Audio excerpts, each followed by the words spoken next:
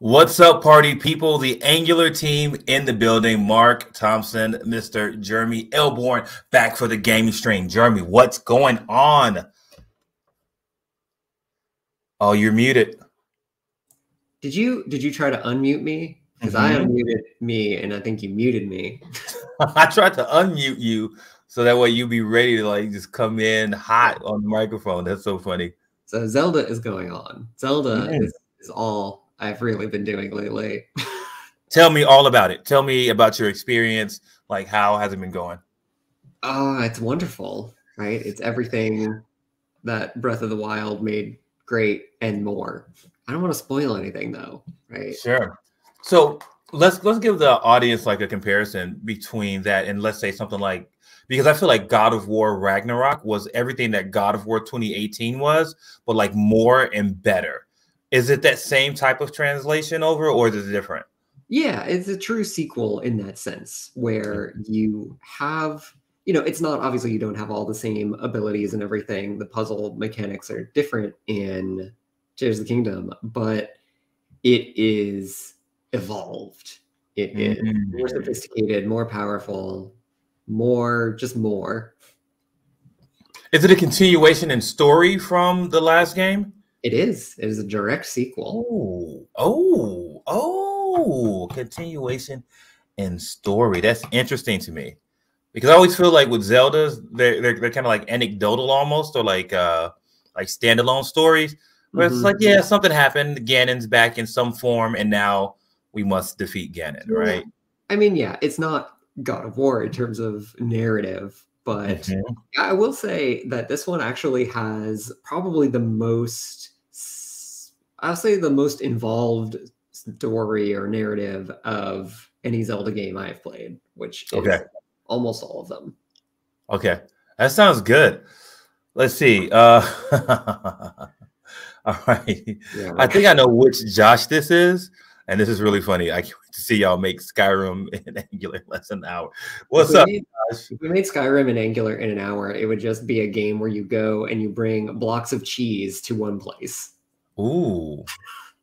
I feel like that's a thing. I feel like we should just make that. I hope it's Ultimate Doom. Scott, I'm going to tell you something. Doom Eternal music, the original soundtrack to Doom Eternal, is what I use to listen to most times when I'm writing code, because of the driving kind of themes, and I love the way it sounds, and it's a really, really good soundtrack. So check out Doom Eternal soundtrack. Are you playing anything, Mark, or are you just too busy with work? Because we all we just came back from Google I/O Extended in Miami. Yeah, so I'm way too busy. However, so Jeremy has been trying to get me to get Tears of the Kingdom and install it and start playing. So friends, he's been a really bad influence. I'm like, I don't have time to do both, but I'm going to be. So I was just in Miami, right? Just like Jeremy said. So now I'm getting ready to go to Amsterdam for Google I/O Extended. Amsterdam. That is a 12-hour flight. I will be playing Zelda. It's either Zelda or I'll be playing Mass Effect, replaying that. It's either one of the two. It's probably gonna be Zelda though. Yeah. It's a really good cookie place in Amsterdam. Oh, please send me all the links. Yeah. Don't send me anything fun to do, because I'm not going to do anything fun. I'm not going to lie to you. I don't like to go on vacations without my family and do fun stuff, because I feel very guilty. Lots of parental guilt. All I've got is food. But food, listen, it's not my problem if they don't get to experience their food. All right, let's see. Let's just shout out to some of our people in the building. Yeah, let's see who we got here. We got Kevin. Let's go, Kevin. Good to see you as always. All right. Amartya, good to see you. Welcome to the party. Gabrielle, what's up? Hector, what's up? Marcus, what's up? Good to see you. Nuno, I haven't seen you in a while. Welcome back. Yeah, I see a lot of ads in the streets. Listen, I like that energy. Victor, what's going on? Josh, I call you Josh D for now, Josh Developer, because there's a second Josh in the chat. Josh, but we know you are the Josh that we all appreciate and value. We value all of you all, but Josh, you got a special place with us because you're always hanging out. Hey, what's going on, Jihad? Hada, how are you? Good evening. All right, let's make some rectangular new. Yeah. We already got questions in here. Okay, so let's get started. So this month we're gonna do something a little different. We're gonna get back to our roots. Yeah, and we're gonna play games. Yeah. I got tired of not playing games on stream for so long. So my graphics card is still I still haven't replaced my graphics card in my PC, and so I'm gonna play a game that I can handle without a GPU, which is Stardew Valley, which fits nicely into our bucket. So this is also a game I can just kind of very casually play while answering questions. All right, we're gonna take some votes. What do we want the name of our farmer to be here? Put it in chat, friends. What is the name of our farmer? Let us know. Let us know what the name of our farmer is. What kind of farmer should it be, Mark? And we've got to give him a chance to type it in there. Riaz, hello. Andre, what's going on? Hey, you received a signal. I like that energy. That's what's up. Let's go, Michael. Faith in the building. Michael's always kicking it with us. I like Doom Guy. Doom Guy. I like that. That's a good one. That's a good one. All right, let's do Doom Guy. That's pretty funny. Let's do a forest farm. Or where does Doom Guy? Oh wait, Jeremy, you have someone after your own heart. This is on the best of all time list. Jeremy loves this game. Yeah. This is in my maybe top 5 games of all time. This is my most played game on Steam. Yeah. And what's your other most played game on Steam? Terraria. Right. Which I thought I was getting this game when I bought Terraria. I thought I was getting this, and I do not like Terraria because I had different expectations. And I know it's my fault that I don't like Terraria, but all right. So you're from Mars. Favorite thing, pancakes. Pancakes. Hard to go wrong with pancakes in life. So our animal preference is dog, and nobody gets a say in that. Dog. And can I just is there a randomize here? I'm just gonna totally randomize this just by clicking. That's good. Yeah, do it. That's a really nice way to do that. Well, let's see. We got somebody first time here. Let's go. The code angle. What's up? Welcome. First time here. I think I said hi to you already. Oh, Freddie. Welcome. Yo, Moo. What up, MT? Good to see you. Welcome to the party. All right, so let's get any games involving dragons. Oh, any recommendations of games involving dragons, but don't give any spoilers. Maybe Dragon's Dogma is a good game. God of War Ragnarok has some dragons in it. Check those out. I need to lower the volume on this a bit. It's actually not coming through too loud, but if it is, that's fine. Is this code in any repo? We didn't make this. I wish we did, Hector. We'd be not working anymore. We'd be rich. We did not make this. Yeah. It is genuinely astonishing that this game is primarily built by one person over the course of so many years. How many years do you think it took the developer to make this?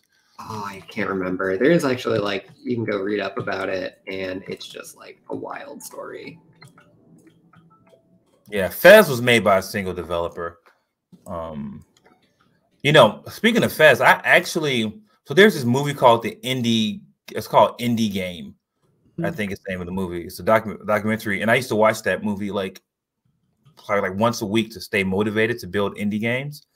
And I was building some, and then I could never get past that 80-20. We do 80% of the work, and then that last 20 is the hardest to finish. And I could just never get past that last 20%. Mm-hmm. But yeah, man, I love this game. I'm doing it. The only reason it's not dangerous for me to start doing this and playing this is because Zelda is here. All right, open yet.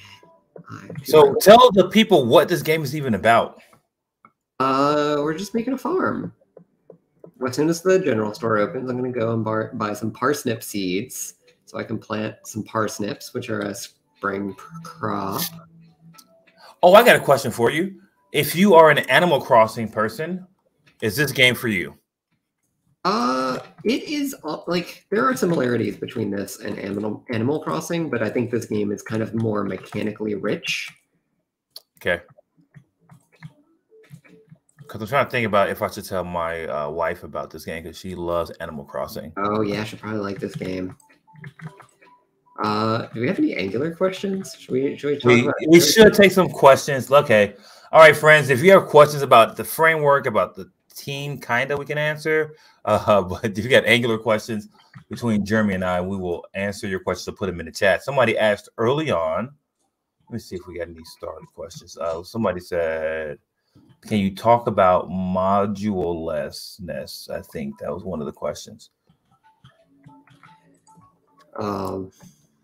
Standalone components, moduleless. I was like, yeah. So I think we do moduleless. Like, I think one thing that I actually have heard in the streets, Jeremy, and you can help us to like clarify too. When it comes to like the future of modules in Angular, like, can you help clarify our stance on where modules fit into the picture? So I'll clarify. We're talking about NG modules here, right? Yeah, like specifically NG modules, not ESM. Yeah, exactly. So we haven't made any like final decisions yet, but we do think that standalone is the direction of the future, right? Because it enables a lot more optimization in how we can do builds and things like that. And it's just generally kind of a more straightforward, more optimizable approach to doing applications. And it also it makes, there's a level of indirection we have today with components, right? So where, say, you want to use mat button, right? You have to both import the mat button component or module, and then you also have to use you import it with a ES import, and then you also import it into Angular, and it's kind of annoying that you have to do that twice. And it would sure be nice if you could just do it once, right? You've seen in Vue, React, Svelte, you just import the thing and you use it. Is there a plan for something like that? Like, are we thinking about how we could accomplish that, or is that not possible with our current structure? We've been thinking about it. We don't, again, we have lots of conversations and lots of ideas for the future, and many of them never really go anywhere. Some of them do, right? Like, obviously, we are doing lots of stuff to evolve the framework with signals and other things. And so really, this is just kind of in the phase of we are thinking about what are our options in the future, and maybe next year it's something we would think about doing, but nothing is really decided yet. Yeah. All right, we're gonna plant some parsnips. Okay. Good. All right. Awesome. Josh D says, can you tell us the steps to apply Angular position at Google? So there isn't really a system for things like that. Yeah. I should have bought more parsnips. 1, 2, 3, 4. All right, I'm just gonna water these. Yeah, the way it works at Google is you just kind of apply for general software engineer positions at Google, and Google puts people where they have openings. And yeah, there's not really a specific way to can I apply for a specific I guess this is a little fuzzy, because sometimes there are openings for specific positions in specific locations, but a lot of the time it's just you apply to be a software engineer and then you get assigned to where there are openings for that. So it's not really something that is that I know you could do right now. Sure. Here's a question I've seen before, and I kind of know the answer to this. So can we someday see any official certification from Angular? I've thought about this because one of the things that I do on a team is I'm really interested in our learning journey and our education and stuff like that. So I've thought about what this could look like. I have not come up with an answer. I don't know if this is possible because of us being an open source product. So it's a little weird. So yeah, I don't know what the answer to this is. Jeremy, any insight on a certification? Yeah. I mean, I would say realistically, I don't think we would do any sort of formal certification. Yeah. I think we would just be more focused on providing great educational content. Oh, I bought 1 extra parsnips. It's neat. It's neat. But yeah, I think there's a lot of, you know, work that goes into creating a program like that and maintaining it over time. So that's true. I think we're more focused on making the product. That is Angular, making the framework, making the components and all that stuff. And I don't know that we would even be the best people to make a certificate program like that. That's a good point. That's a good point. No, this is not Angular, Victor. No, this is just a game that we're just having some fun playing. The live coding challenges are not for this one. We'll do another one maybe in July. Jeremy and I will think about some ways to do it. Let's see. We got lots of comments. Invitation. Okay, I did that one. Okay. Oh, it's the first time coming to the stream, Scott. Thanks so much. What do you work on with Angular? We'd love to know more about what you're doing. All right, let's see. Last month. Oh no, this game, Thiago, this game is not made in Angular. We're just playing right now. Jeremy, I feel like we're just gonna have to like break down and like make a graphical game somehow. But I bet, you know what I think we could do? I think we could do a point and click adventure with just the way change detection works and like the stuff like that. I bet we could do like a point and click adventure with some graphics. We could. I feel like we can't do that in an hour though. That feels not like an hour. It would have to be a multi-stream thing where we both like, real-time ideation, guys. So team watching this is real time. Jeremy, it could be fun if you and I like built a game over multiple like months, like streams, like let's say like 4 streams, right? And we just like worked on a different feature, but we kept it very like narrow. But you know what I mean? Something we could accomplish in an hour or two. Yeah, like it would be a big undertaking. We have to figure out something fun we actually felt like building. Right, but it could be fun. It would be a game, Josh, though. What'd you say? I don't know if it would be a game though. Yeah, it could be though. It could be. Josh says he made this game using assembly. Josh, we like that energy. Oh, this is a great question. I'm gonna kick us off with this one, and then Jeremy, please help us get this thing. Could you explain Signal's implementation? How does compute get kicked by reactive node changing? You want to jump in on that one, Jeremy? Oh, I can try. So, like, there is underneath the Signal implementation, right? There is basically just a little consumer producer pattern, and when you are creating signals and creating computeds, it's actually, you can think of it internally as like they are nodes in a graph. And whenever a signal is updated, it has the connections to the other nodes of like computeds and things that depend on that. And I'm going to sell this little muzzle here. And it basically will walk this graph and update things. And obviously there's some optimizations in there, right? There's some memoization. But it's like relatively straightforward under the hood, right? Like the complicated parts get into like, how do you do cleanup? And are there optimizations you want to make for how you're traversing this graph and things like that? But it's really just like, it boils down to when you set the setter, or you call the setter on a signal, that change is like propagated through the system. All right, good old Harvest Moon. No, Donald, this is actually not Harvest Moon. Yeah, this is like a spiritual successor to Harvest Moon.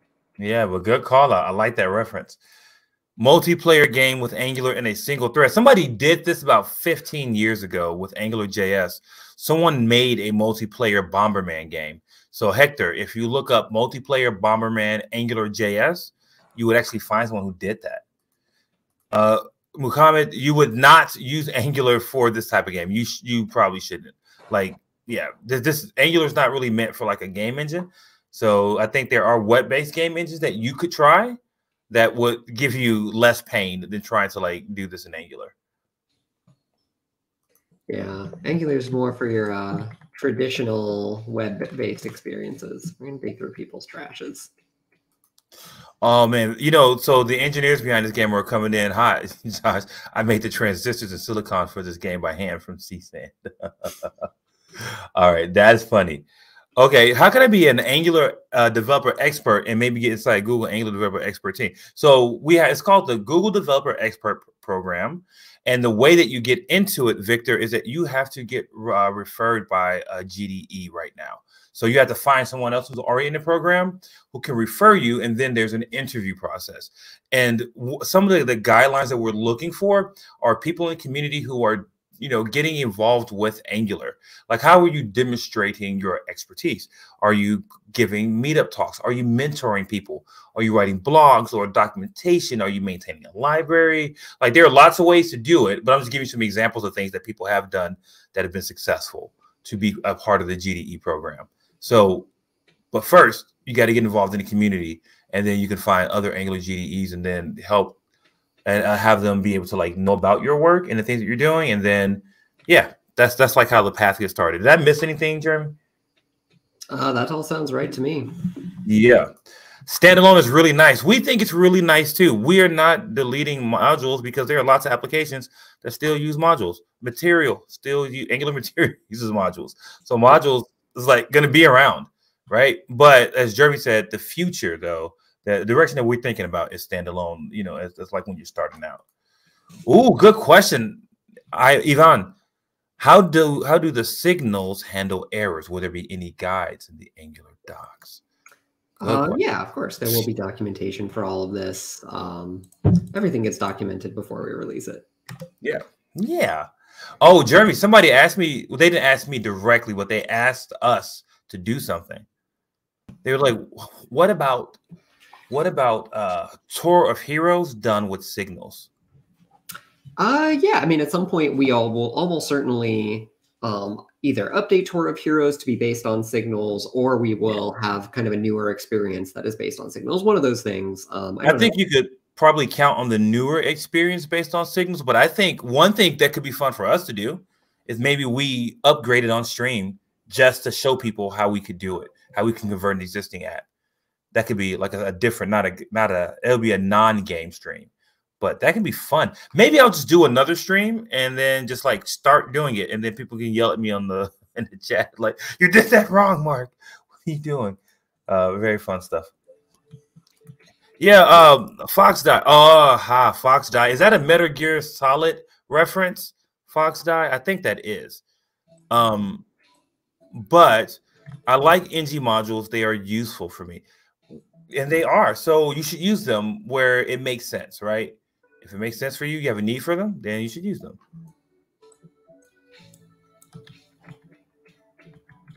Okay, let's see. Farm up a little more. Oh, Michael Faith asked a great question. The RFC mentioned the possibility of making the standalone true and signals true more concise. Any thoughts on what that might look like? I'm actually talking to Alex Rickabaugh right now about what we can do to do this, because that is something that I personally have like a big heart for. I want to see a change on how we do that thing. So actually talking about it. Yeah, we're still thinking about it. Nothing, again, like you'll very rarely get on this stream commitments from us of like, yes, we're gonna do it like this. Like we will tend to think about things for a long time and then share when we're ready. Yep. You know how many times I said that on stage in Miami at the Angular talks from all the questions from the audience? They were like, "Oh, when is this going to happen?" And I'm like, "When it's ready." Like, that's how we release stuff, when it's ready. And so very nice. Oh, here's a great question. Oh, Alcatraz, welcome back. I recognize your handle from previous streams. Thanks for coming to hang out.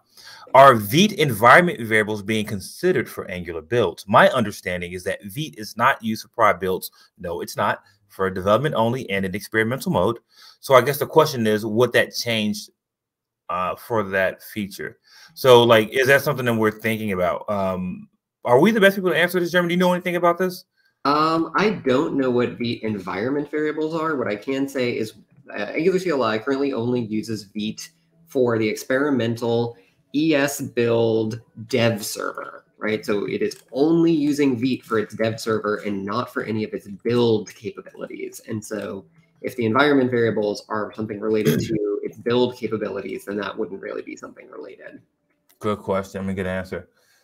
Yeah. Okay. Nuno says portfolio is better than certifications. Oh, that's interesting. I see what you're saying. Okay. Yeah. Okay. Good question. Hey, it's good to have you here. How about JSX-like syntax in the Angular template? That's a complicated question. Yeah. What does JSX-like mean? Well, because we have some JSX-like syntax where we have like interpolation. Like, I don't know. This is a very loaded question because, like, sure. What does JSX mean? It's very open to interpretation, right? Do you mean the grammar of JSX, like a Bacchus-Nauer form of it? Do you mean referencing components outside of a string, but with any arbitrary syntax beyond that, right? Is it not having selector-based components? Can I not go south here on the beach farm? I don't know. Well, okay. So Amit, if you're still watching, why don't you go ahead and ask a specific question, and we can see if we can answer it for you. Okay. Here's another question. Serkan, another person who comes to the stream. Y'all be hanging out with us. Can we say thank you for that? Because I recognize you as well, Serkan. Thank you for coming. Is there any plan to rewrite Angular and the Angular components documentation? No comment. All right, loving Angular v16 for personal and company project. It's been great. Stephen, so glad to hear that. I'm so glad that it's been great. And thanks for having your company, continue to stay on things. They say, oh, David Steele says, you know what I miss from AngularJS? The global pipe. Honestly, I don't remember what that is. Me neither. I'm like, whoa, what is that? I'm one of the very few people on the team who even has any responsibility for like any last AngularJS stuff that's lingering around in Google. Yeah. And I think I probably remember it better than most people on the team. And like, I don't remember what that is. Yeah. Okay, let's see. Hey, Mark. Hi, Josh. Could you explain the roles signals have in other Redux based libraries like NGRX and NGXS? You wouldn't think signals would phase these libraries out, correct? No, we don't think that they're going to phase the libraries out. So here are a couple of things for people to consider, because I think that at first blush, signals seem to solve the same problems as like reactive systems that are existing, but they don't, right? And so you got to kind of like separate what we're using signals for and then what those other libraries are really good at. So, for example, I got a lot of questions this week about where's RxJS going to fit in the picture versus signals. So signals are synchronous, right, Jeremy? Please correct me on that. That is correct. They are synchronous. That's what I thought. I wanted to make sure because I told a lot of people that. And I was like, and somebody challenged me and said, no, it's not. And I'm like, no, they're synchronous. Okay. Like, so if you think about like reactive systems like RxJS, I think those things are really great for unpredictable asynchronous things that are going to happen at some point, an event or data that's going to happen at some point, right? So when I call it unpredictable, I don't mean like unstable. I mean unpredictable as in you don't know when it's going to happen, like a mouse click in your application. You actually don't know when that's going to happen. And that could be a stream of events that happens over time that you really don't have any like idea about. So that's an asynchronous stream of events. So think about that as a place where you have things like NGRX, NGXS, right? Like that use that type of model behind the scenes. That makes sense for them. But then if you have something that's synchronous, in your application that you're going to change the value of, and think about how we're using it specifically to help influence change detection, right? Like this is changing our reactivity story, especially around change detection, versus like saying that this is the way you should like re-architect your application and replace all these other things. And we're talking to these other teams, right? We're actually talking to them to see about integration and where things make sense. Anything else you want to say about that, Jeremy? Or correcting that, right? Like the big thing is like we actually are like even talking regularly to the owners of the state management libraries and working with them to figure out how signals fit into all of these stories. And we think it's going to be a really good mesh for everyone going into the future. Okay, wait, this fishing mechanic is so interesting. So you got to keep that bar like so you have the one bar that you control. Yeah. And then what? Moving around. How do you know where you? How do you interact with that? Do you have to like click it at a certain time? You're basically just holding down the mouse, and when you push it, it's applying upward force, and when you let go, it's falling down, and so you're kind of just trying to like balance that to keep it on. Oh, okay. And a single person like worked in this game. That's bananas. Like that's a whole like, you know, few sprints in itself to figure out that type of stuff. Okay, let's see. Here's a good question. How does change detection work in currently in V16? I read someone writing that we can use on push strategy. What's the benefit we get from that? So, go ahead, Jeremy. I've been talking a lot. Oh yeah. So on push is basically just a setting you can apply that limits the number of change detections that will happen by like limiting the actions that cause change detection. And in particular, it means components will only get marked for needing check whenever a input changes as a result of a template binding, or when there's an event in that component. So like, you have the advantage of like just fewer things will cause change detection, but there is a little bit of extra work you have to do then, because there are some things that won't cause change detection in places where, you know, if you are relying on kind of Angular's default behavior, that would. Another geode. Does that answer the question? I think so. And the other thing that I want to clarify for people who are watching and who are using V16, while we do have signals that are in developer preview, this isn't just yet the version of change detection that's like driven by signals. Yeah. So as of in V16, right, change detection is still driven by zones, right? You can use signals in that context, but they are not kind of driving the change detection mechanism fundamentally. In a future version, that is kind of the feature you will expect to see, is having signal-based components and having a change detection that can be fully driven with signals and without needing to use zones, right? Having zones be optional. There you go. Does Angular have any future plans for service workers? What is our like PWA service worker story right now?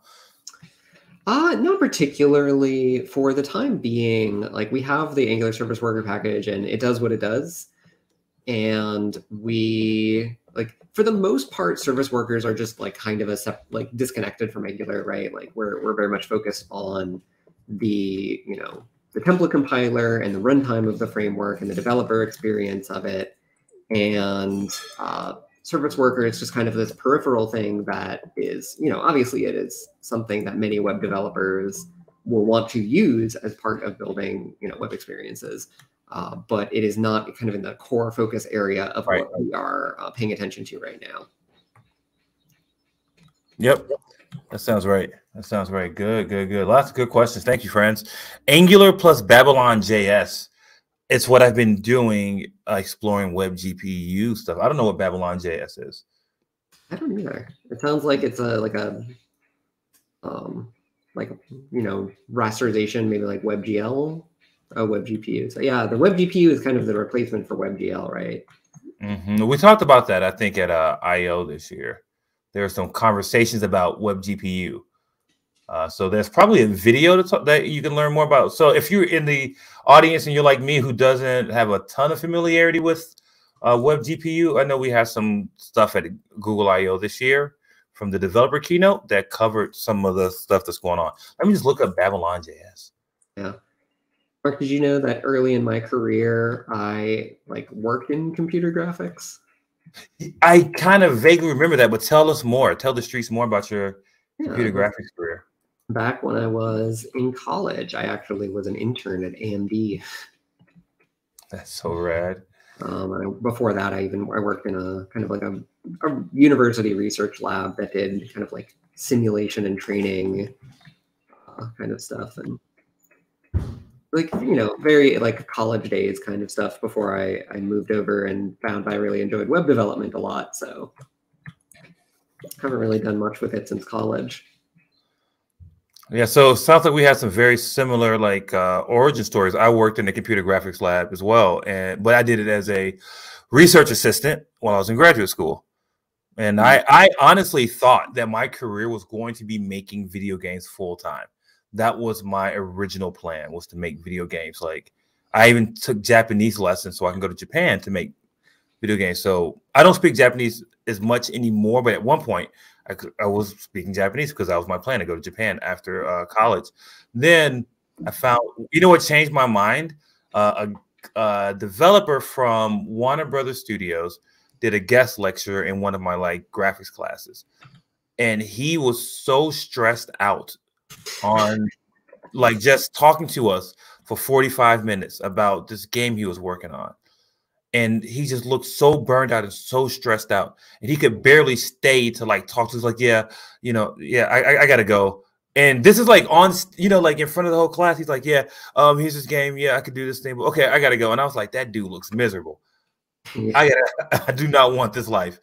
And so then I just moved away from it. But I still have like, I think at some point I will make another game, but it'll be like over a long period of time for a hobby, like to relax me, but not to like profit or anything. Yeah, I know how you feel, right? I had a similar, like when I was young, I was like, oh yeah, I'll get into programming and make games. And then as I, you know, was going through college, I learned about how absolutely terrible it is to work in the games industry. And I'm like, well, what about this web stuff? Right? Yeah. Right. Can I work in web and maybe someday work at Google? That was actually my dream. Like, was that really Google? Yeah. That's awesome. Your dream came true. Yeah. And now I've been at Google for 11 years and I'm fully jaded by it.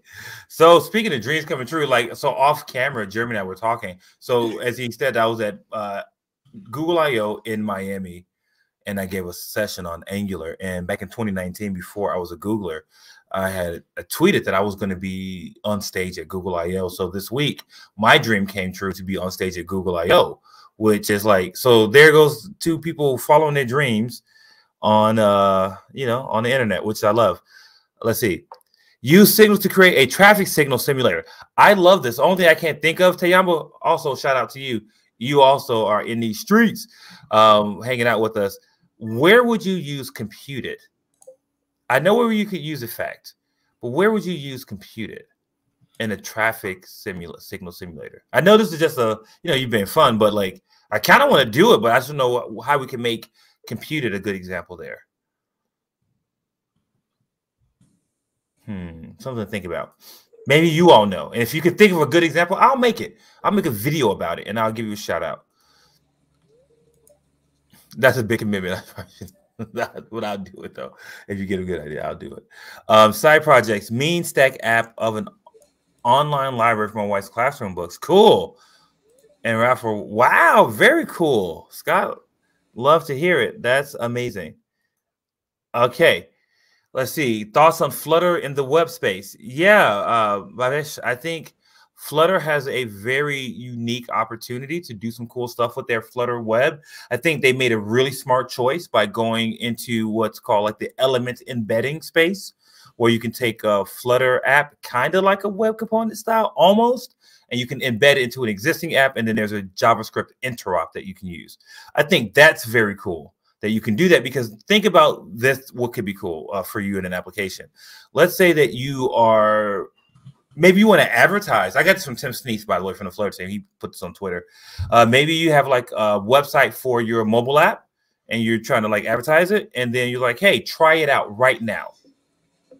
You could load it in the web right there, right? You could have it loaded. People could try out the app before downloading it to their phones. That's really interesting, like a showcase almost, right? Or like a trial. I'm like, yeah, you want to try more? Boom, download and have your app store links right at the bottom. Some very interesting stuff you could do there. So, will Angular components also be signal based? At some point, yes. Like Angular components will support signals. It's still a little bit fuzzy on what the path to get there will look like, right? Because obviously we don't want to break people, right? We can't just switch the components to be signals and you know, people who are depending on those APIs today get broken. That's not something we do. And so we would just have to think about a way to both like enable signals in the components while still providing a backwards compatibility story for all existing people. All right. Gabrielle says, I read that signals still rely on change detection. So how is that signals are moving us apart from zones? Yes, we're not there yet. We're working on it. Well, so there is actually that's a very good question, right? Because even in a fully zoneless scenario, there will still be change detection happening, right? There will still be a point where Angular is looking through the expressions in your component and comparing them to their previous value and updating. And the difference is that signals allow us to be way more granular about those change detections, right? So zones is always a global top-down change detection, and that can get very expensive when you do a lot of them. Whereas with signals, we're able to make it that change detection only happens at the view level, where view is kind of a term that we use in the internals of Angular. It kind of leaks out into user space and things like view child and view children and view ref. But really, like a view is like one chunk of template that has been stamped out and rendered. It can be a component, but it can also be embedded views for things like ngIf and ngFor. And that is the granularity at which change detection will run in a fully signal-based world. So when something does change, the amount of work that the framework has to do is way less. Got it. That's really good, even helping me clarify. Thanks for that.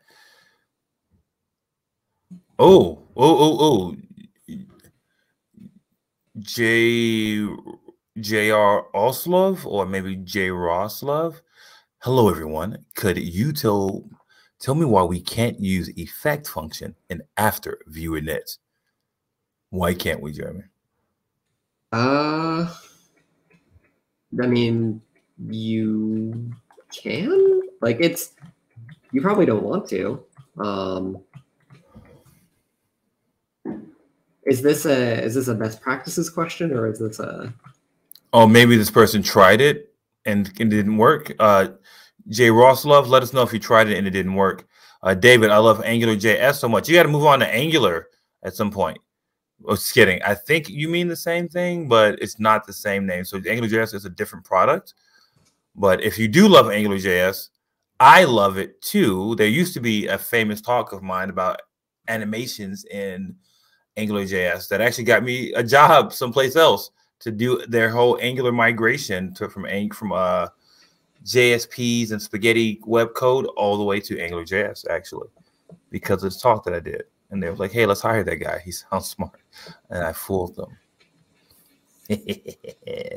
All right, let's see. Was the concept of Signal technically possible like 10 years ago, or are signals built on modern web APIs? Yes and no, right? So like fundamentally, even the like very idea of like Knockout.js, which was, around a decade ago, is kind of the same idea as signals. I think that the idea has been refined somewhat over the years, and we're also taking advantage of modern web APIs and type systems, and particularly with TypeScript, to provide a like pretty good developer experience on top of that. So one example is that we are taking advantage of the mechanism that drives weak ref in order to make cleanup for signals much more ergonomic than we would have been able to do without that feature. Hey, yo, Knockout had the last contribution. What do you think the last contribution was to Knockout? I feel like it is probably like within the last year, right? I bet there's like somebody keeping the lights on. Well, not anymore. But that's pretty close. 2021. Wow. Okay, not far off. One thing I still remember about Knockout was the interactive tutorials online were some of the best I had seen, like any place. And it's still very good. Whoops. Okay, let's see. Andre says, I'm a genius and I created some games with Angular. I'm just kidding. I just think that you're pretty smart if you're able to figure out how to make a game like Stardew Valley with Angular. Yeah, I mean, it's possible, but I don't know if it's like the right path to take. is at least my point of view. Would it be possible to import a single Angular material component, say if I just need Matt Slider, instead of importing the whole Angular material library? I mean, you can already do that today. You just import the module for that one, right? Yeah. You're only getting the code in your bundle for the components you're using. We're tree shaking the rest. Yeah, just because it's all in one package doesn't mean you're getting the whole bundle every time. Yeah, good. Arif, love from Bangladesh. What's up? Thanks for coming to hang out. Yeah. Okay, from a dev, so Rafael Flacon says, from a dev that uses Angular since AngularJS and Ionic 1 and now migrating job apps to Angular 15. I just want to say congratulations for all the efforts and work to make our community better and bigger. You know who else gets a congratulations, Rafael? You. Because without people like yourself who've stuck with the product, stuck with the team, continue to support your organizations and use Angular, none of this would be possible, because we could be building it and nobody could be using it, but you all are using it, which makes it fantastic. So congratulations to you. Thank you for building great apps with Angular. Ooh, KK asked a good question. Am I right that in the future, everything is going to be a signal, including application ref.tick? So application ref.tick, I don't even know if that will exist in a signal-based world, right? Like that API. So this is maybe a long answer, but like that API is very much tied to the notion of like Zone doing a global change detection. And so there probably won't necessarily be like that exact same concept of the like application tick in a signal-based world. But also, it's important to call out that signals are not observables, right? Like a signal does not represent a stream of events that are happening over time. It is just, it represents a value at one point in time. And the thing we want to very much like really figure out how to caution people against is thinking about like signal is not a replacement for observable, right? It is kind of a different concept, and you do have to think about how you use it somewhat differently. Solves a different problem. You know what I want to do so bad, Jeremy, but I can never get the like support for? I really want to make an RxJS like intro course so bad, but it doesn't make sense for us to do it. I just want to do it because I feel like I have a really good way of explaining it. I have a really good example that I've made.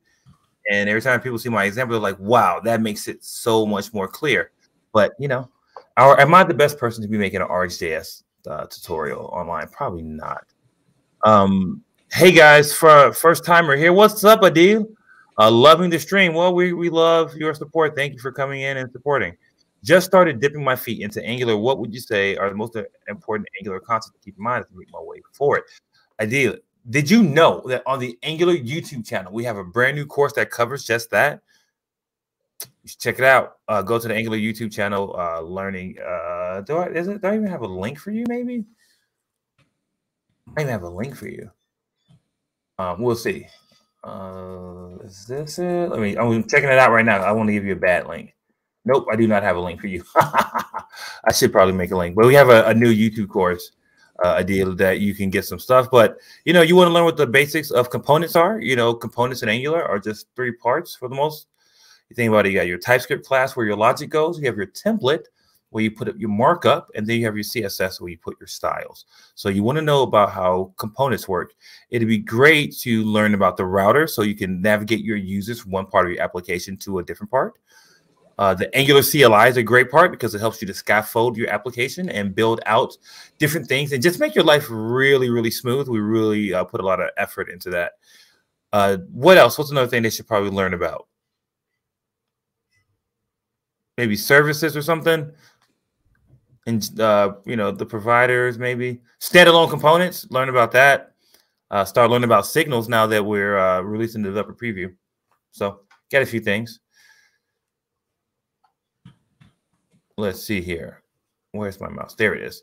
Oh, will HTTP ever go back to promises?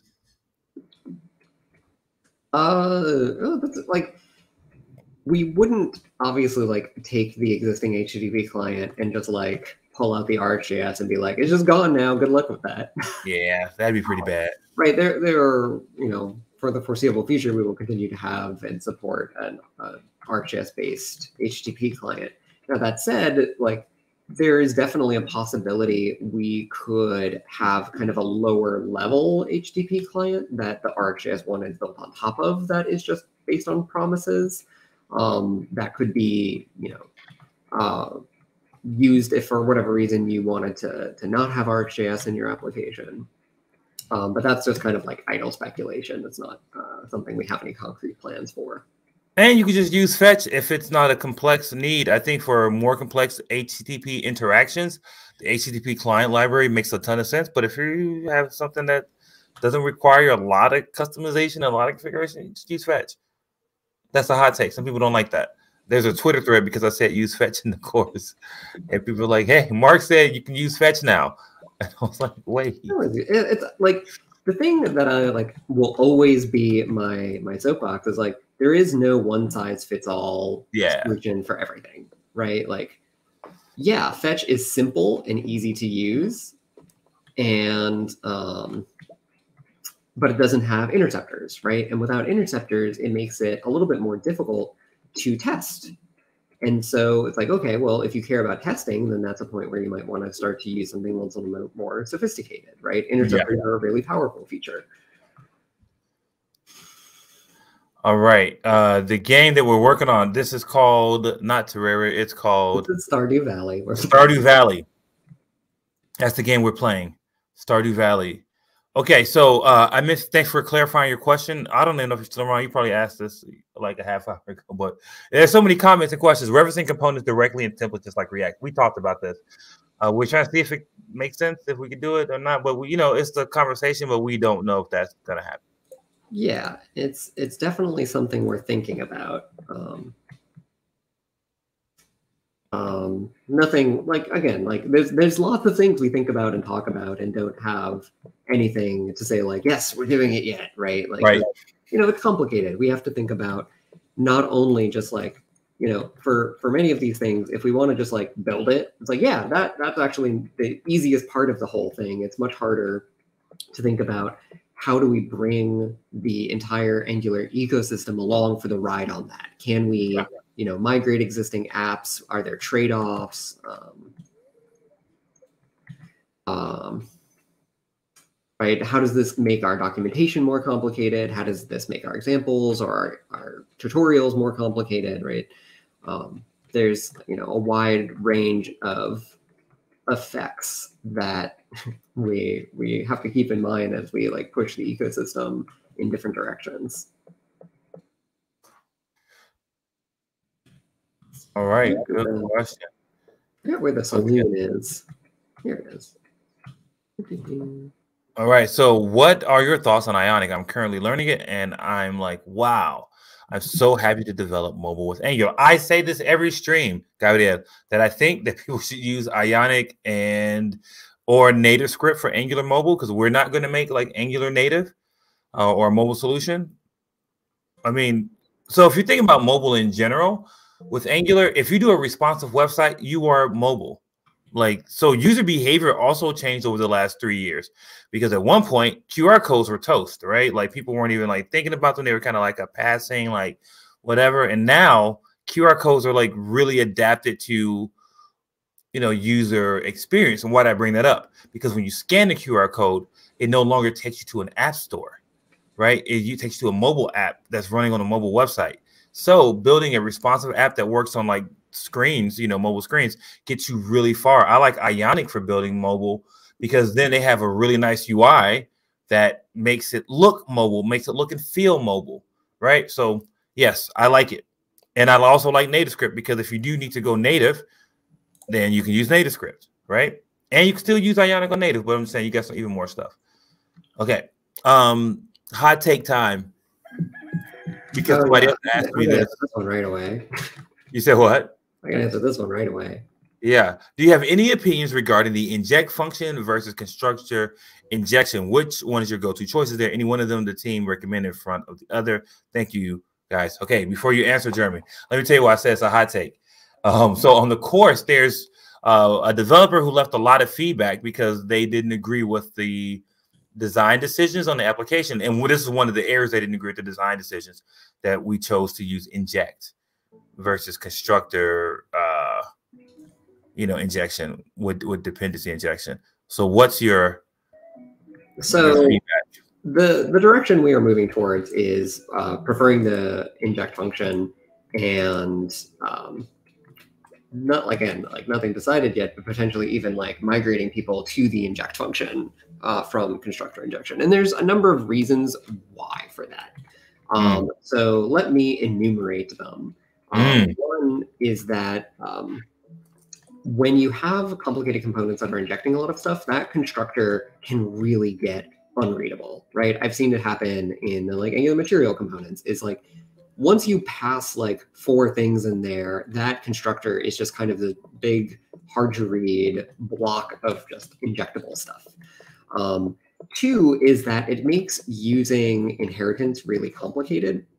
And you have to, if you extend the class, you have to pass up, you have to inject all of the things that the base class depends on and pass them back up. And if you want to make a change to what you're injecting in a class, that now becomes a breaking API change. Whereas with the inject function, if you're using that internally, you can inject or stop injecting things and not have to really worry about it. From a technical standpoint, the inject function is doing the same exact thing that the function is doing. Sorry, I'm still playing Stardew Valley while I do this. When you use constructor injection, the Angular compiler is actually just generating an inject call under the hood, right? Like they are literally doing the same thing under the hood. And so there's, from like a technical standpoint, there's not really any difference between the two. And then one other reason is that in standard ECMAScript decorators, now that those have like reached stage 3 and are like fully on a standards track, they do not support parameter decorators. And the parameter decorators we use for things like optional and skip self, those are now like, you cannot use ECMAScript standard decorators and those in the same file. And we want people to be able to use ECMAScript standard decorators. And yes, there is a proposal for adding these, but it's still early on and we don't know how long that will take. These standards can drag on for years. And so like overall, we just kind of see the inject function as like a more flexible and less constrained API for accomplishing things. So this is a question from me, Jeremy, about your last point. How are we supporting developers? So as we embrace this idea that we want people to use the ECMAScript decorators, how are we supporting developers when they still have those parameter level decorators? Like, how does Angular know the difference? So, I mean, if we do decide to like fully try to push everything to the inject decorator, then we will centrally make like an ng update or an ng generate schematic that will migrate the code for you. Obviously, like there are cases where we may not be able to do it 100% of the time, but it should be like the vast majority of cases should be migratable. But what about the so how does Angular know the difference between the component decorator that we have and the ECMAScript decorator call? Like if somebody tried to declare a custom one, that it's controlled by your TS config, right? So if you turn on experimental decorators in your TS config, you're using the older experimental decorators proposal, and if you turn that off, any decorators are like the new standard decorators. And somebody turns it off, does it break their application right now? It can. Yeah. It depends on whether or not you're actually using any parameter decorators. Let's see, what's today's date? Today's 4th day. So I have time to plant cauliflower here. You got a little bit of time, yeah. I've been saying signals for state, RxJS for events. To expand, use signals for local state and RxJS for events that could possibly emit with a very high frequency. Yeah, I mean, because the stream of events over time. So I think that that language becomes more present and more like pervasive in the conversation, because before you didn't have to think about it like that. It was just RxJS for everything is what people were using it for, right? It was just like, okay, it'll be our state, it'll be everything. And now that we have something to solve for this, similar issue, or to solve for your state, then it really does make sense to start thinking about it as like a stream of events or a stream of something that happens over time, like it materializes over time. And when you think about it like that, it can give you that clarification that you're looking for. But good, Tayamba, good job. Okay, Alcatraz 01 says using SSR seems to require data to be preloaded in something like resolvers to render out nested route components. This creates some blocking blocking IO issues, in my opinion. Have you run into this already, Alcatraz? Any chance to make it so HTTP requests can be made at the component level outside on init and still render properly in SSR, similar to other frameworks? I don't 100% follow the question. Right, like during server-side rendering, you have to fetch your data somehow, right? Like, yeah, I don't quite follow what the comparison is. Yeah, I'm gonna follow up on this though, just because I think I follow, but I don't know the answer. But I want to talk to the folks working on this, and then see what we can do. So yeah, Alcatraz, I just forward your comment internally to see if anybody, to the team working on that, just to see if that's something they can help with. All right, how to create this game? Yeah, spend some time. Spend 10 years.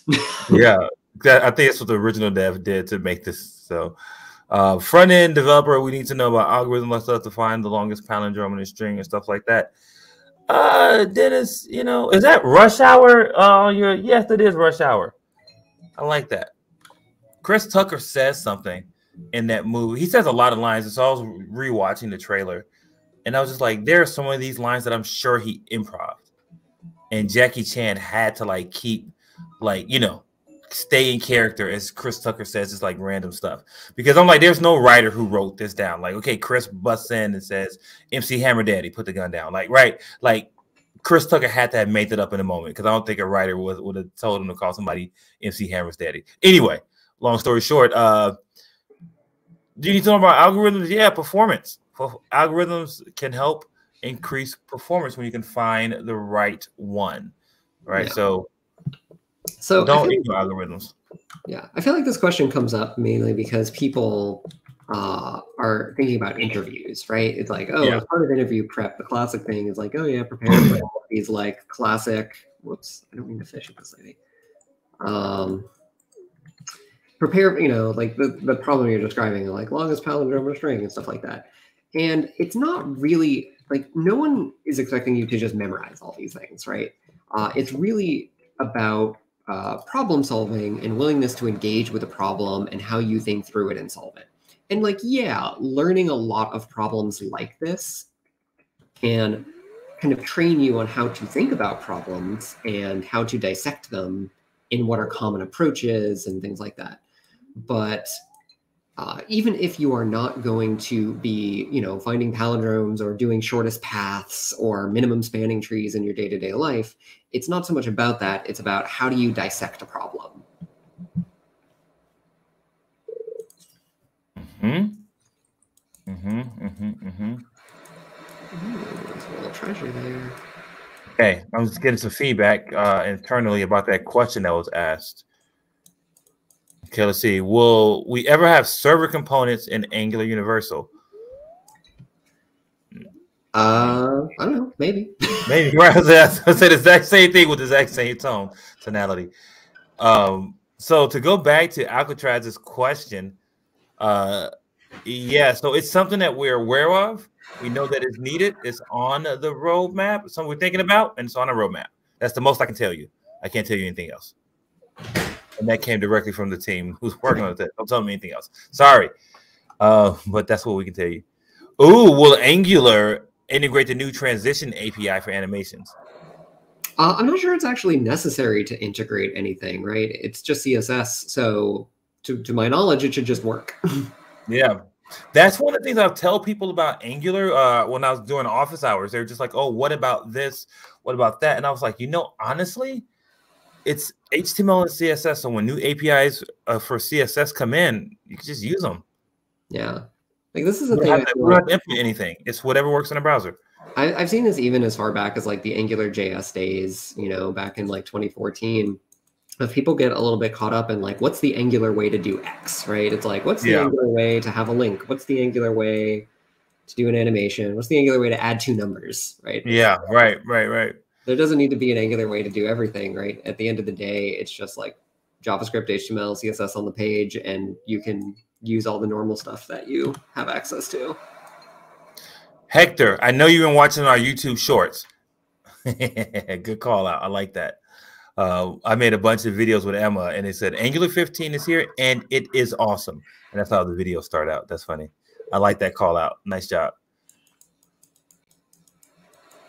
Oh, here's just a good question from an education point of view from PV. Says, why are components, directors, and pipes called declarables? Declarables? Do we actually use that term anywhere? I don't know. But like in an ng module, right, it has a property called I think it's like declarations or it's declarations, right? And so that basically that's saying is like those are the things that are declared in this ng module. I don't think that conversationally we ever call them declarables. I see. Oh, this is a tough fish. Okay. We got a few minutes left, so let's start rapid firing some questions. Hey, Mark and Jeremy, not Josh, Jeremy. When do we need to use parameters in computed and effect? What parameters? I would say, I don't think you use parameters because you don't call computed directly. Like you don't invoke it with like a function call. I mean, you invoke it because it's a function, but yeah. So like the first parameter to a computed is the actual like the function that produces the results. Right. So you always pass that parameter to computed, and similar for effect, right? The first parameter to the effect function is the callback, and so you always provide that. And then there are maybe I think second parameters for both of those that are options, and you can use those when you need that option.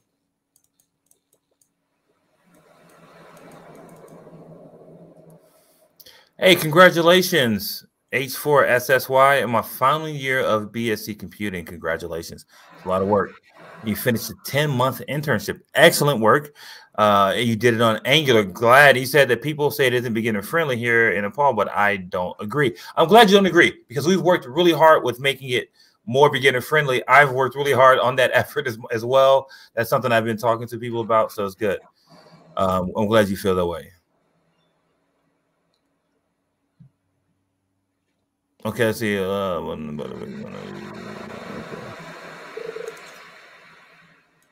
Okay, so remember that effect question about after init? I got an error, NG0203. Effect can only be yeah. Okay, I remember now. Yes, it can only be used in an injection context. That means the constructor for the time being. I think there may be a way in you can inject the injector and like run something in an injection context if you want to do that in ng-on-init.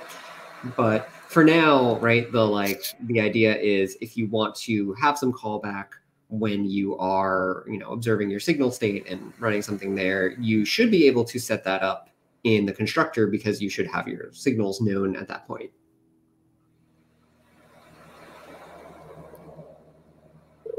Okay, so let's see. A lot of more questions.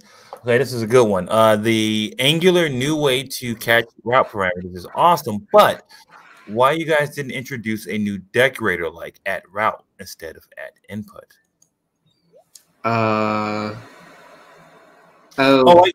get it. Yeah, because I know what you're saying, like routed in. You could have like route input or something like that. Right, because for people watching, we added support for binding route properties, route data to inputs.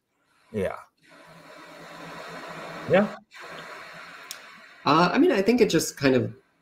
I don't know that there's just a need for having another type of input, so to speak, or even an option on inputs, right? It seemed like the feature request that most people were looking for was to have route params automatically connected to component inputs in the way that they are now. Yeah. Oh, any plans to compile Angular down to WebAssembly? For what purpose? Yeah, I don't know. Angular's already JavaScript. It runs in the browser already. We don't need to make it 2 megabytes to continue running in the browser.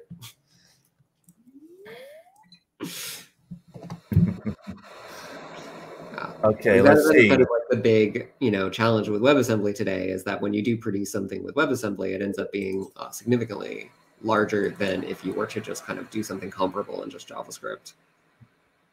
So check this out. Jihad says the inject function was a lifesaver for me. It helped me clean up the mess from calling my common API class from many locations. Before, I had to fix the constructor calls in every inheriting class, which is what Jeremy talked about. So we have some testimonial here that the inject function does kind of help increase some code clarity and also just some code brittleness. Let's see. I couldn't see that injectable decorator. I didn't really serve a purpose if we admitted arguments to the decorator as long as we use the inject function. Is it redundant? The injectable decorator gives the Angular compiler some information that it needs to know that that class needs to be treated a special way because it is injectable, right? So that decorator is more for Angular than it is for you. I see. But if somebody omits the injectable decorator on the class but tries to inject it with the inject function, will that work? It shouldn't. Okay, Marcus, let us know if you did it. You got to work without it. Mun Meow says, are there any plans to improve the type inference of NG templates? There are areas where the type checking could be tightened up a little bit more. We don't have any plans to actively work on that in the short term, but there are always improvements we, could be thinking about making. Okay. And not actively, but potentially in the future.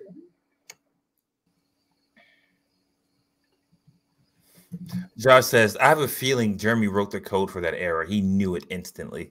I haven't written any of the signals code. I don't really code that much anymore. The most coding I do is on these streams, honestly. Isn't that funny? Gabriel says, talking the Angular way, how would you name the export interface file? Okay, this is a hot take because me and Jeremy are squarely opposed in our opinions of how this goes. Yeah, so this is name.interface, name.model, name-interface.model. Which one? Or none? My opinion on this is none of them.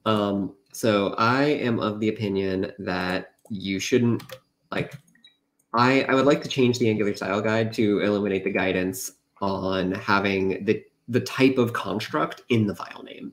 Obviously, you can still do it if you want, but I don't think that should be the default recommendation because I think that you can use names that convey the purpose or the responsibility of the class without needing that, right?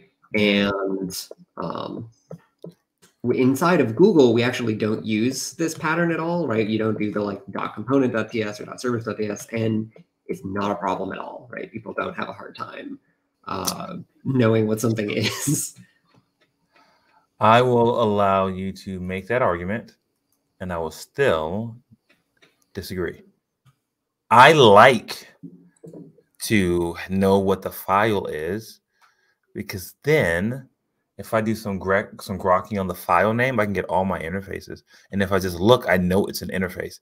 But let's say we have a home component, you got a home interface, home.ts based on a file directory, like a file structure, to me feels worse. Because I don't know, how do I know which one is the component and which one is the interface? Don't name the interface the same thing. But it represents a home object that will be displayed in the home component. Right. So you could name, instead of having home component, it could be something like, home view or home display or home details, right? There are more specific words you can use than component, because just having component doesn't tell you anything about what that component is actually doing. Oh, okay. Right? I mean, I'm not going to deny that you make a compelling argument. I forgot that we named this person Doom Guy. Yeah, that's my guiding light when it comes to naming things is be as specific as possible, right? You want to really capture either the responsibility or the purpose of any given class or file or whatever. that is going to be more useful than just, calling it component or service, right? Like the word service doesn't mean anything, right? Like, yeah, I know, man, that's true. User service. It's like, what does user service do? I have no idea, right? Service could be anything. Whereas if I have like user data client, oh, I know a lot more about what that class does now. Got it. Okay, that's fair. I'm still not agreeing completely. I won't concede that it's completely, like right. I will say you make a good point though.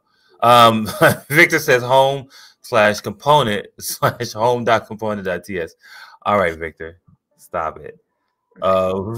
Wait, Marcus just said it does work if you use the inject function. It was needed before when a service is injected and another service in its constructor. If the same service is now imported with the inject function, it works just fine. Now I'm gonna have to try it, Marcus, because y'all be out here hacking Angular. Stop it. Okay, let's see. Vladislav says, just landed my first job as a junior front-end developer. Congratulations. Well done. Starting the career the right way with the Angular framework. Any good advice? Yeah, do what your team does. Follow best practices from your team if you're going to work on Angular stuff, because one of the big values that we find is that teams set really strong patterns because of the kind of things that we set up at first with the structures. So you want to like follow what your team does, even if they do name their files, app.component.ts. You still follow what they do. Anything to do in general? I would tell you this, Vladislav, for your first career job, which is really fantastic. Don't stop learning. I don't subscribe to, oh, you got to be doing a side project on the side and everything else. Like, I just say don't stop learning.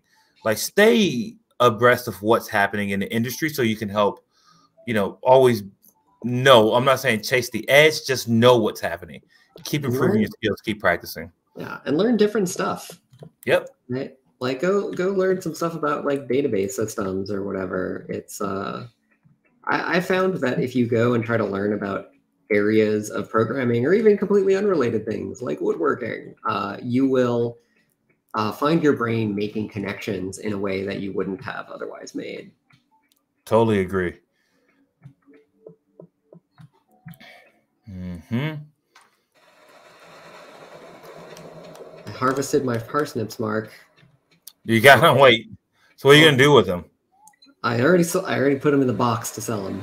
Oh, okay. So you just dropped these in the box. Jeremy, this is not related to Angular. Do you have a preferred luggage brand? Luggage? Mm-hmm. When I travel, I use a Google Swag duffel bag that I got in college and that has held up for about 12 years. Oh, okay. I travel super light. Even if I'm gone for like 3 weeks, I bring a single duffel bag. Oh, okay. Minimalist traveler. Yeah, I'm actually pretty good about traveling light. But the thing is, because I usually can do up to like a week or 8 days with a carry-on because I dress like a minimalist. So it doesn't really matter, right? I have a few black t-shirts, a few pairs of jeans, but I usually have to bring at least one extra pair of shoes for being I got some gold and stuff. So, all right. I just asked because I need to buy a suitcase because my current suitcase, the wheels are falling apart. Even though the suitcase is new, it was kind of cheap, and I'm paying the price. Sometimes I wonder if just getting like vintage stuff is better because all of like the mass-produced stuff today is just feels like it's never as high as quality as it used to be. Yeah. Cheaper and faster, man. Okay, friends, we got like a few. Oh, Team Samsonite. Hey, Marcus, you must be Team Rich because Samsonite is not cheap. So I appreciate you. I see you in these streets. Costco has the best suitcases. Can't tell me otherwise. Josh. Oh, wait. This one's still on the screen. Sorry. All right. My wife loves Costco. So if I tell her I want to go to Costco to buy a new suitcase, she's going to be like, yes, let's go right now. That'll be a date night. We'll go to Costco. Let's see. I've been working with Angular 13 since last year. Should I migrate to Angular 15? You should migrate to Angular 16 if you can. Always get on the latest version. Yeah, get on the latest version. Get the latest, freshest stuff. We're not like, and so well, I said it joking, but I'm actually really serious. So I think the way that we do things with Angular, we really don't release like heavy breaking changes that you can't upgrade your app through, right? And we really try to release features that are like super beneficial to the community. So definitely get out there and get to Angular V16 if you can. Get to the latest. Okay, Moon has another question. Mun says, will generic templates be supported in the future? It may be. Oh, interesting. Like app root with the generics passed in. Vue has already launched and supported. It should solve the problem of ng template type. So this shouldn't be necessary in Angular because Angular's type system will infer generics automatically, right? So taking, for example, Matt Date Picker, the type of the date in that is a generic like D. And if you bind like a native date object into it, Angular is able to infer that is like, oh yeah, that's native date. And it can propagate the type checking throughout. Or if you use like a moment or a Luxon date, it will do the same thing. So yeah. Because like this is actually a benefit of Angular's class-based authoring system or authoring format is that you have the generic on the component and that information is kind of part and parcel of the template. Cell. Oh, Jeremy, I'm on to something. I just did a quick Google search just to find out. And I can replace my luggage wheels because the luggage itself is still in really good shape.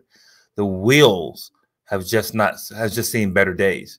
Oh yeah, you got to repair, right? Always repair if you can. Yeah, I didn't even think about that. I was like, let me just buy some new luggage. But getting some new wheels might be something I can do. I'm gonna do a live stream where I change the wheels on my luggage to rollerblade wheels. Let's see, what day is it? Okay, still got. All right, Jeremy, how much longer you want to go? Because we're about 5 minutes left on the stream. We can continue, or we can go for our 5 last minutes. Okay. I'll plant some more cauliflower here. Yeah, plant some more cauliflower. All right, let's see. Is somewhere legit front-end certificate to get something like AWS a certificate worth mentioning in your CV? Honestly, Elizor, I don't know. I don't know the answer about AWS certificates. Yeah. Should you get certificates on your CV? Sure. If you did it, right? If you got certified, put it on there. But don't put it on there if you got certified but didn't learn anything. Because I always feel like if I look at your CV and you put it on there, that means I can ask you about it. That is one rule that I do follow. So I tell people, don't put anything on your CV that I can't ask you about and like potentially give you interview questions about.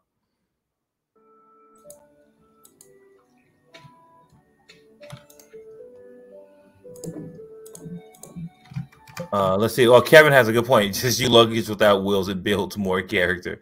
Hey, that's exactly what I'm doing because I was in Miami airport and it's carpet most of the way. And it was miserable dragging the suitcase with like a broken wheel that was like sticking. It was miserable. I hated it. Every part of that. Which would be the must-read pages for you to learn about Angular? We have a must-read page that we're thinking about. So it's coming soon. I can't say anything else. Mark, what if I take a half day and just keep playing Stardew Valley when we finish? Yo, let's take a half day. I'm fine with that. Let's take a half day. It's so nice out here. I'm in Seattle, and it's just like it's gorgeous out. It's gonna be like 79 degrees. And just like Jeremy, I could be there for dinner if I left right now for the airport. I could be there for dinner, and we could just like hang out on like a restaurant with a nice like patio, get some good pizza or something, and like play Zelda. Yeah. Hey, I'm here. I'm like, man, that actually sounds pretty good now that I think about it. Like, that sounds like a fun like evening. Yeah, you're the one with parental responsibilities. That's true. That's true. He cannot come because no. That little. See, considering upgrade from Angular 10 to 16 for our project, do you recommend this? Yes. Yes. I know what you should do, Ephraim. Go to update.angular.io and then upgrade step by step. Because a lot has changed since Angular 10. Yeah. It's typically, I think we typically recommend to like if you're like on 10, right, it's like go to 11, make sure it works, check it in, go to 12, make sure it works, check it in, just keep doing that. Yeah, it's the best thing. Josh says, I'm logging off. Thanks so much for taking the time, Mark and Jeremy. Enjoy y'all's Memorial weekend. You too, Josh. Good to have you come on the stream. Welcome to the party. Oh, yes. NGX-Stardew Valley. I like you. I like that you're embracing our new self-closing component tag stuff. I like that you're embracing it. Thank you for embracing that. I need to update the Angular course. So you all asked me about this Angular course for months, and I finally released it. And nobody's asked me about it. Nobody's giving me any ideas about what they need. Is it good? Is it bad? What y'all need from it? Well, yeah. So you know what people do want, Jeremy? And speaking of courses, now they want an intermediate and advanced course. Oh well, we got lots of things to do. Yeah, I would say we got plenty. That's the one thing about this job. I am never sitting at my desk saying, "What else can I do?" It's usually what shouldn't I be doing, and so I can focus on something else because there's no shortage of things that I can do at working at Google.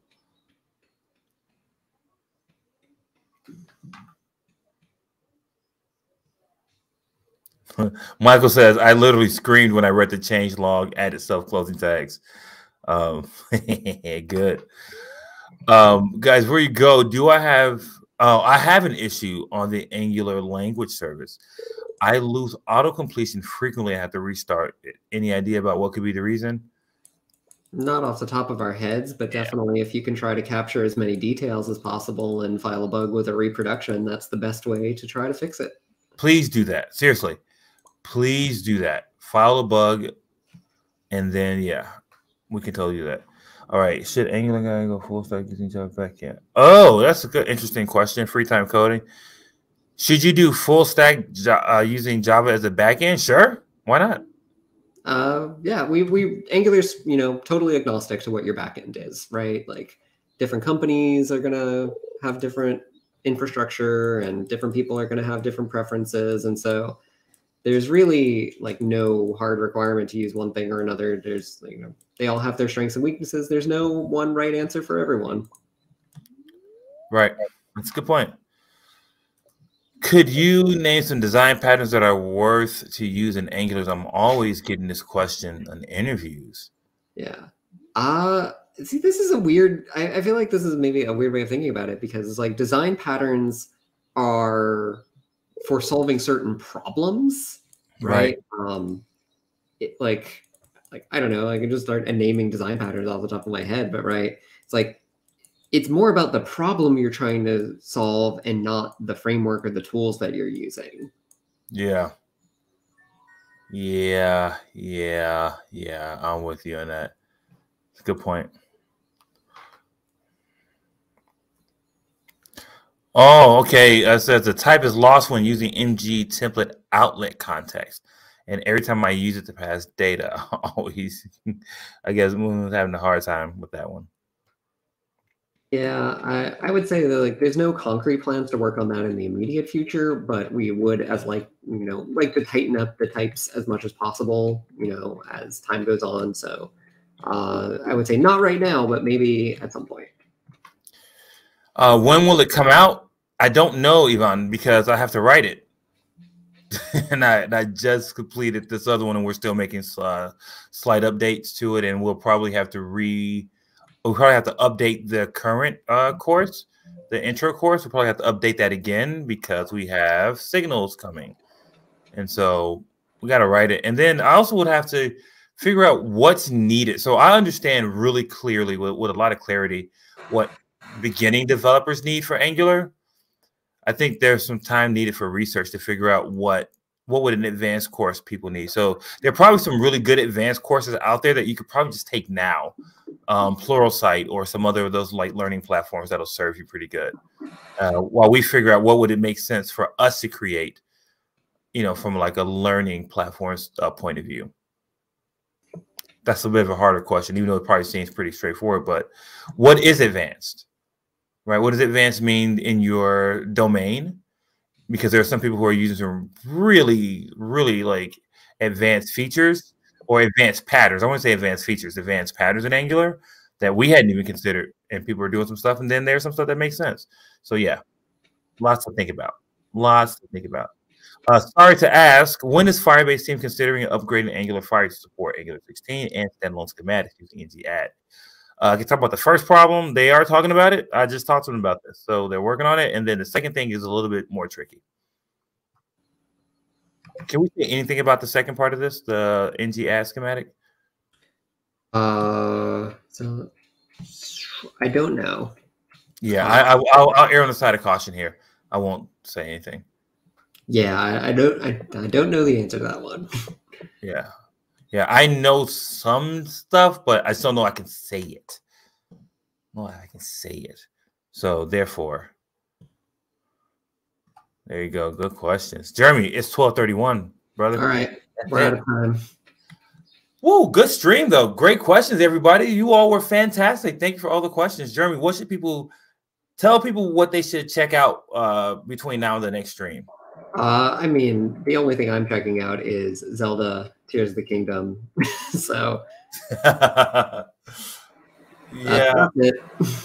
I would say check out the new Angular course and sure with your developer friends who are new to Angular, check that out. Check out our V16 live stream that we recently did, which we thought was super awesome, and we had a really great time. Update to V16, really like do that, and then anything personal I think you should check out. What do I like right now? I just finished a series. I just finished a series called Night Agent on Netflix. It started off a little like predictable, and it's still predictable kind of through, but it's entertaining enough to get you past the predictability to give it a shot at the second season. So check that out.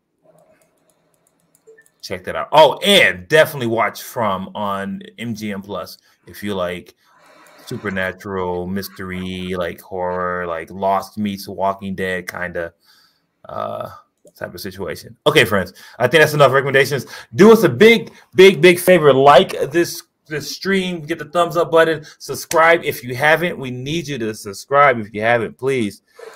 You all be well, be safe. Back at you. I see all your thank yous and goodbyes. And do us the thing you've been doing. Get out there and go build great apps. Catch you next time.